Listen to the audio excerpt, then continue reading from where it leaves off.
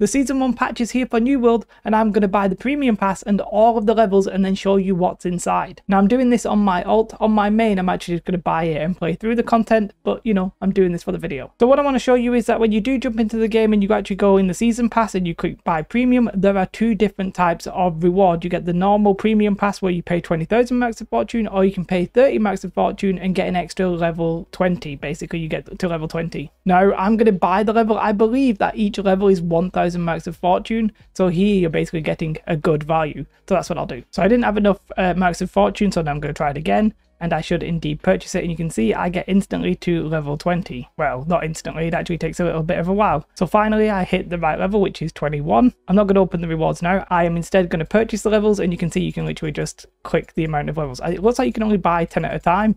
So I'm going to do this several times and I'm going to get my way up to 100. Weirdly, if you want to skip all the way, it's actually quite slow because it goes through this sort of like process of doing it and you can't buy more than 10 at a time. So it's actually not super fast to do this. I wouldn't recommend that anybody does this. It's not really worth. I'm just doing it for the video, right? When you actually get close to the end, because you can't buy it in multiples of 5, or like multiples of 10, you actually have to buy each individual one. So here I am, I'm level 99. I'm going to buy the last one because we're already here now. So let's just do it. I am now 100. Let's let it splash up on the screen. Is it going to give me anything special? Yay, look at all this stuff. Okay, cool. So let me explain what I'm going to do. I actually have nothing in my inventory right now. I do have 422,000 gold, but I'm going to open all of that stuff up and we'll see what we get. The only items I have here are some quest items.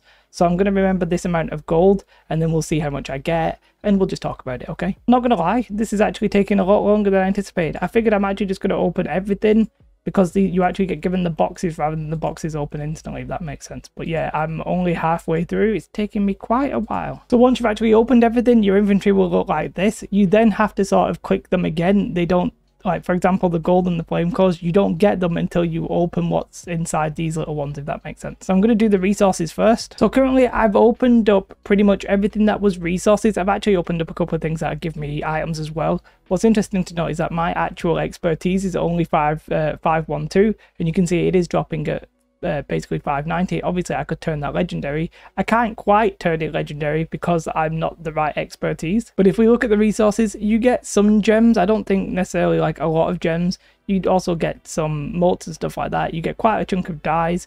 You get some potions, which are basically generally all the infused and corrupted coatings and stuff like that. Nothing really amazing there. You do get some raw food, some furniture decorative items. You also get 40 flame cores, which I think is going to be pretty damn good, right? You get, or currently I have 12,500 is what I got before I opened up one of the mutator crates in terms of shards, and I had 60 gypsum orbs. And then I'm going to open the rest. Let's just open them. Like, it's going to look like this. The gear is going to look like this. I'm not necessarily going to go through each piece. This one is actually gear score 500, so a bit of me worries that maybe it is based on my expertise. I'm not 100% sure, but that one is 590. So maybe the non-named items are based on your expertise, whereas the named items aren't. I'm just going to keep going, right, because this could get everything. Obviously, I've got some legendary stuff here, which you can see would downscale, but currently, though, that would be a decent-ish musket, right? Musket of the Ranger, Leather Hat of the Sentry. This one actually has Lost Ward on it, right? Not a terrible thing for a spear player. But yeah, I'll just go through and open all of these. Okay, I am all done. You can see once you open them, there's some that I missed out. So you actually get some like materials. So here I've got 9 Asmodeum as well. I've got some runic leather and stuff like that. A lot of it is more of the same though.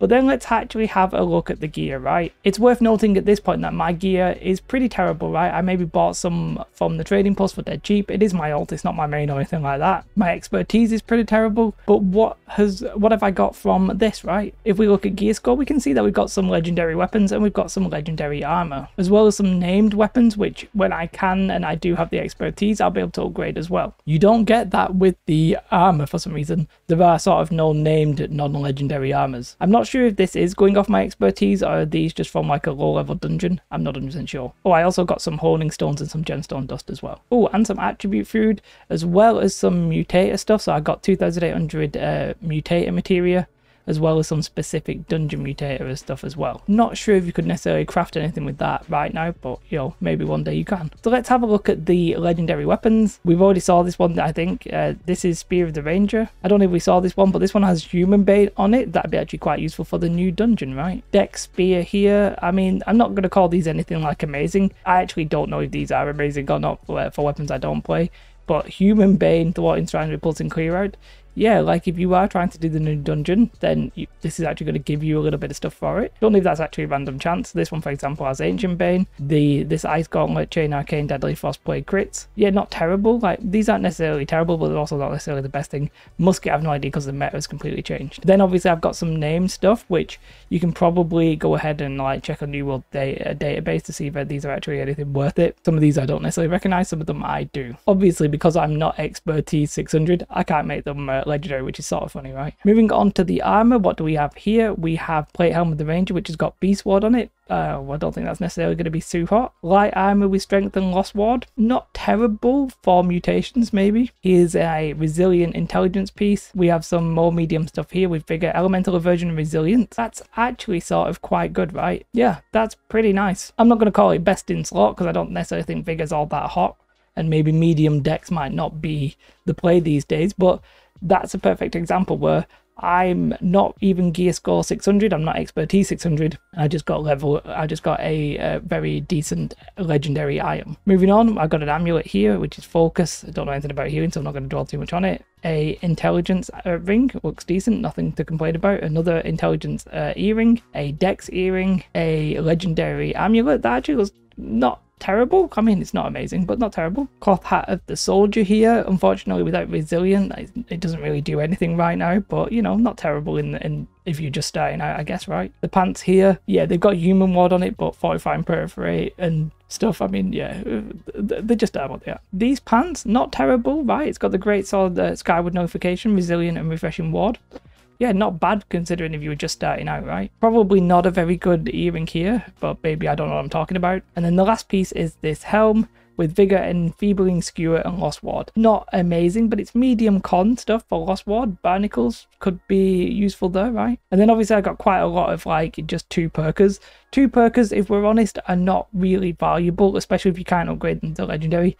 Quite simply, I mean, something like this isn't terrible, right? Where it's like you've got ward on it, but generally you can just buy this stuff for cheap, right? I mean, I think I bought this ages ago, probably for like 200 gold or something like that, right? You can buy 2 perkers for relatively cheap, so not being able to upgrade these into legendary sort of makes them effectively completely pointless. There's a couple one words I said, if they've got ward on it and you don't have that ward set, yeah, fine. The weapons though, as long as you have a weapon like that you're going to be able to use, so like the legendary ones don't really matter themselves in a sense because you're going to get these epic ones which you can also upgrade, so there's quite a lot of legendary potential here, right? Most of it I think just comes from the dungeons. I don't think these are necessarily from the weapon crates, but definitely worth knowing. So a lot of you will actually have this, right? It's one of those things, right? The weapons, I've probably got better weapons here, right? So this has probably improved me in the sense that I could take these weapons, I can probably find an axe. Weirdly, I didn't actually get a legendary possible axe, did I? No, I did. There we go. I got Scarlet Slave. I really want that. Obviously, I can't upgrade it right now, but I got, okay, let's just call that legendary because most of you will be actually expertise 600. Let's say I got 2 legendary items that I can actually use. This amulet's not amazing, but it's pretty decent, better than the one that I had. So I got a few different upgrades. I didn't really get very much. Now, it could be that on a different day, some of this might be best for you.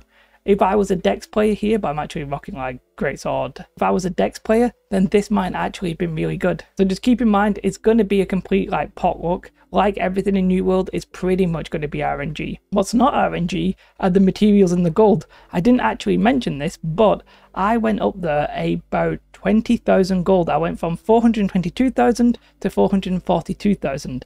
And if I sold all of these mats, who knows what I would get. I believe, like, for example, some of these quintessences, they could be going for a bit. I'm not going to do this, but technically I could sell my flame core. Somebody's literally already trying to buy these for 100 a pop. I have no idea what the price is going to be on these, by the way, so don't ask me, but I could sell them and get another 3,000, 4,000 gold. Not much, but I could sell the garlic, these honing stones, for example. Yeah, let's actually sell these, right? I just made another 4,000 gold from this. The quintessences, not exactly like loads of them, but I can sell them.